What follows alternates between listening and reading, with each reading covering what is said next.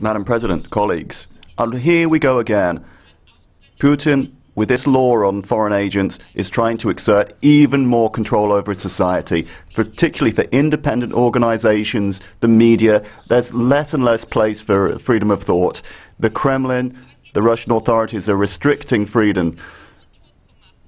But they're even working abroad to try and reduce media pluralism. That is a major export success for Russia. Putin is the model for all authoritarian regimes.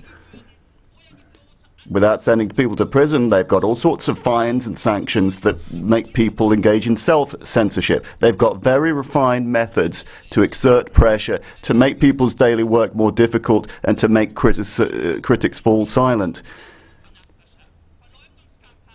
Libel, slander campaigns against civil rights defenders and media, they are spreading elsewhere. Malta, the Slovakia, countries like that are following the model.